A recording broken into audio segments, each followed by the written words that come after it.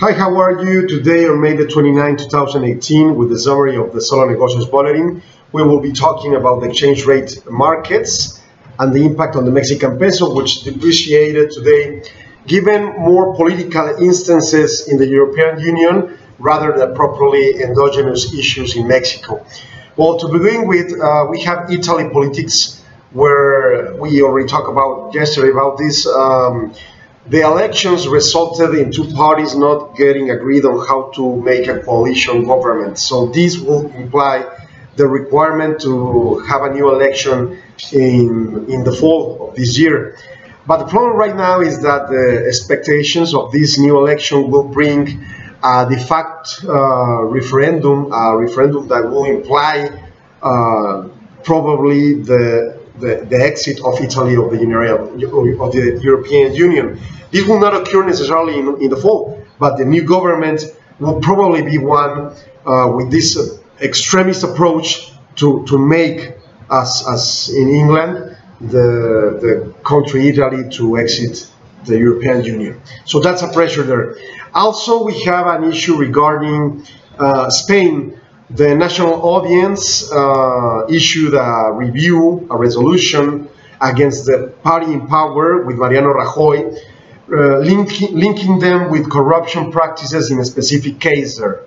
Well, this will be reviewed again by the Congress of Spain on this Friday, June the 1st, and then we'll analyze what implication will have this situation.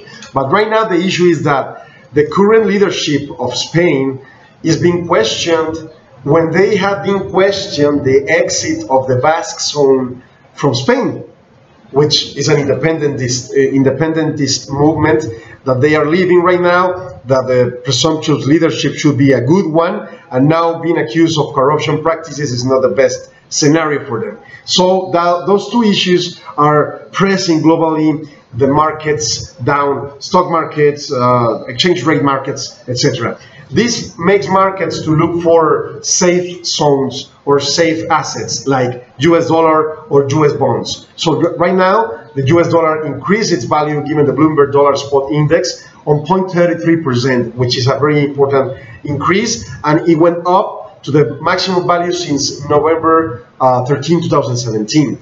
Now, in terms of US indicators, today was issued the Consumer Confidence Index, and it was steady at 128 points, similar with what was expected, but this expectation is the one linked to increasing or to keep growing the economy of the US, and this implies that in June, it's almost confirmed, June the 13th, the Federal Reserve will increase its rate on 25 basis points. And so this, along the federal elections in Mexico, will begin pressing the Banco de Mexico to increase its rates also and bring a more expensive credit system in Mexico.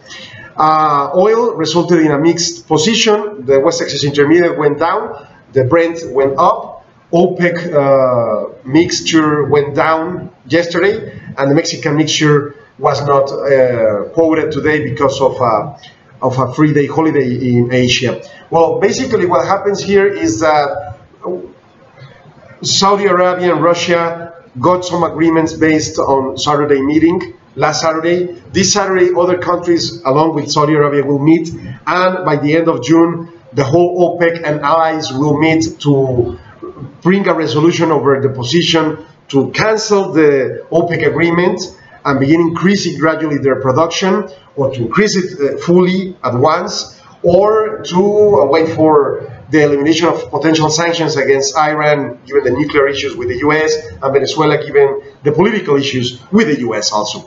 Also, the US is increasing their production, so the oil market is becoming highly volatile right now, if it's not been that way since a while. Also, Banco de Mexico, in their exchange hedges, had a demand of 5 times the 100 million offered, $100 million to 91 days, so it increased a little bit the volatility. Although in the average of the banking system, there was no change on the spread, and the futures improved a little bit. So basically, this is the information we have right now. We have important dates for this Friday, June the 1st, with NAFTA, given that it's the final date that the U.S. exposed their exemption on steel and aluminum fees to Mexico and Canada, and this is supposed to be eliminated, that exemption, if NAFTA is not negotiated by that date. The most probable result will be that they will change the date to a near future. And also the Spain analysis on the Congress on the corruption practices of the government. So this is basically a volatile week. We expect to keep informing you on how it advances. Thank you very much for your attention. We'll keep in touch.